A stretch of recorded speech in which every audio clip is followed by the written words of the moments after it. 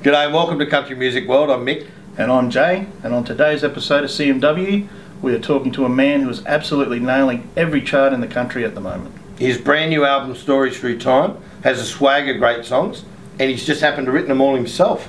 Yeah, he's a great family man, and his dedication to his music is remarkable to say the least. He's had 3 number ones this year, 2 ICMA nominations for Tamworth 2017, a couple of Southern Star Award nominations, and he's got a new video out on CMC. And that's just a few of the things he's done this year. Sit back, relax, and let's get to know a little bit more about Billy Bridge.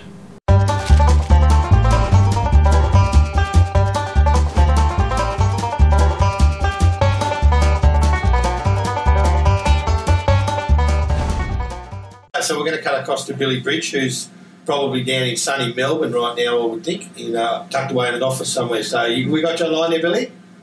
Certainly have, Mick. How you going, mate? Hey. How you going, buddy? Welcome to Country Music World. Thank you for having me on. And thank you for taking the time out of your day. You're in your lunchtime there? Yeah, a little bit of a break, just snuck off to a meeting room so we can have a chat. Hopefully you don't get in too much trouble.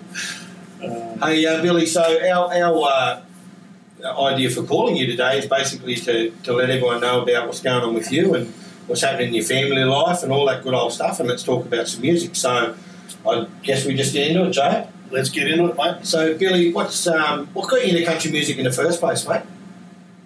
Well, I didn't know any other music but my dad, really, when he started singing, but little did I know the stuff I was listening to was Jim Reeves and Charlie Pride and Hank Williams and all that sort of stuff that Dad used to sing, When we used to have these gatherings at home and, Dad would sit around with the guitar, lots of his friends would come around and there'd be sing-alongs and all sorts of stuff, and that's what started me musically. I think I was about 8 and I got up and sang a song with him, a little boy soprano singing Bill Bailey. And, and then I discovered these artists through, finding out that it wasn't actually Dad's songs, There was these guys called Hank Williams and Jim Reeves and all those guys around. So, your dad must have written some good songs in your mind. Oh, yeah, it's an incredible way to grow up. Yeah. My brother, played guitar. Mum used to get up and sing. My sister played piano, so there's plenty of music in the house. Yeah, nice. You're born to do it, mate, by the sounds of it. Yeah, well, Dad was a bit surprised when I got up that time and said, can I sing a song, Dad? And he's like, well, what are you going to sing? What do you know? And I said, well, I've been listening to you for about 5 years, so I should be able to remember 1 or 2, And life comes full circle because my kids do the same now. Yeah, awesome. Mate, well, let's talk about your current music. You got a new album out and it's going great guns for you. Sure is. And it's a great, good album too, by the way. Me and Nick have both heard it. I've heard it once. You've heard it a few times. I've heard it once. Just once or twice. Just once, yeah, just one time. But yeah, what can you tell the viewers about the new album, mate? Well, we in that beautiful studio you're sitting in up there, we recorded it. The bloke sitting next to you produced it, and he's a genius. So we got a great result. Genius is a big word, mate. You've got to see him at work, Jay. It's only 7 letters. Yeah. But, the whole combination of the guys that are up there in Townsville playing on it and, mixed production and then the overseas guys that played on it, it just came together so well. And it was, it's a long time in the making of, some of the songs are 16 years old. But it was about time for me because it had been about 8 since I recorded before. It's not going to be that long before I record again, hopefully. And we'll, but all of the songs, the thing that I'm really proud about is that Billy Bridge has got a writing credit on every song on the album. Yeah. And I've never done that before. And I think that is a huge difference as a musical artist, is that, hey, I'm recording and then going out and performing my own stuff all the time. We work with a lot of, artists, all walks of life, Billy, and what you said there about getting a right on your own songs on the entire album, that's a lot harder than it actually sounds. It is, and look, if songs had come along that would have blown me away and blown one of my songs off the album, then it would have been a no-brainer to make the album a great album. But you worked as hard on it as I did, and we challenged. I challenged myself, you challenged me, and made the songs fit together and come together really well. What's your pick, Billy? Which is the song? Which is the one? If you could only have one song off that album, Story Through Time, which would be the one you'd take away? You only have one option. Which one? When You, it's really close to my heart, so I'd probably say that. Why When You? Tell us the story about When You, Billy. Well, Rebecca and I, with my wife, when we first started going out together, we had a lot of resistance from a lot of people, especially music people. But we had a lot of support from a lot of people in the music industry too. And people thought it was a bit strange, there's a little bit of an age gap and all those sort of things. And they thought it wasn't a great choice to make more than anything, but we just knew all along that it was right. So when we came to do the album, and I really wanted to do a duet with Beck, she's my favourite singer, so I thought, well, why go and do a cover? Why think about spoiling that run of original songs? Let's sit down and write our story, because the album's called Stories Through Time, and it was a pretty good story to fit into the album. Yeah, it's a great story. Now that song, When You, that's out right now. Yeah, that's the new single. It's the single? Number one. Flyers come to visit me. Just happens to be number one. Yeah, it went to number one, stayed there for 3 weeks recently, and the video clips out on CMC, and he's on YouTube as well. Yeah, nice. Now, Billy, you're a pretty busy guy normally outside of your music. I mean, you work a full-time job, desk job. You're in your office at work right now, and we know that you've got some kids, and you've got a wife that requires some maintenance every now and then. And we love that, don't get me wrong. She's pretty low, mate. She's pretty low, mate. She's all right, but we're both husbands, and we know that even low maintenance wives. I know. You're in trouble. We know that low maintenance wives still require some sort of maintenance at times. So with a full time job and a new album out, and you're cutting videos and you're releasing singles and you're doing radio and you've got kids and you got all this other stuff. What's the normal day for you, mate? So let's go from wake up time to sleep time on a random day. Pretty early start in the morning, 5 o'clock up, down the gym, and that gives me a chance to kick off the day and not take up much of the kids' time because they're all asleep. Then I head off to work and spend the day here working. I thought there was only 5 o'clock. Yeah. I'm glad you get up at 5 too, so you don't bother me at 5 either. No, it's the one when you're coming home, Jay. Oh, okay, yeah, that's right. I got it. Exactly.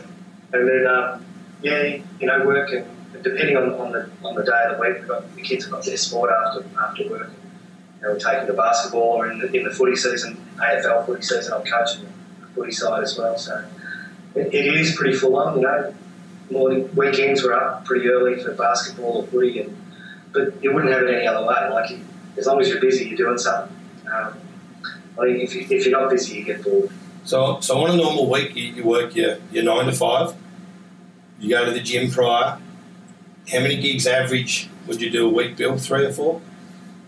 Yeah, probably over the course of the year, 2 or 3 on average. Yeah. I've got one that I do every Friday night down at the Waterstone Cafe in Sanctuary Lakes, and then I add some mothers in it every now and then. But, I try not to overload it too at times because the kids need me around too. Yeah, for sure.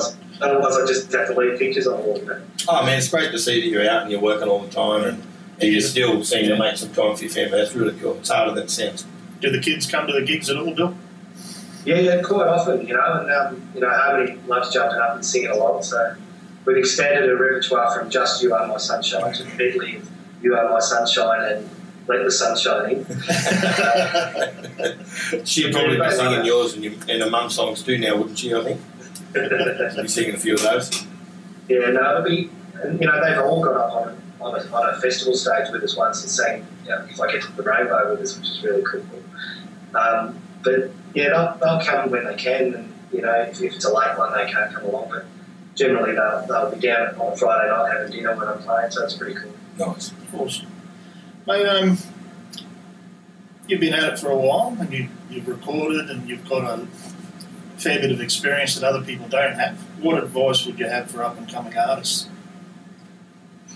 I think the biggest thing I learned early is there's 2 things, right? And I'm a big believer in a thing called OPE, other people's experience. Yep.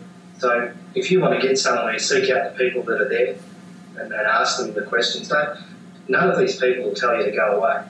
You know, you can sit down and talk to Troy Cassidy and that, because that's where you want to get one day, you know. So what do you have to do to get there?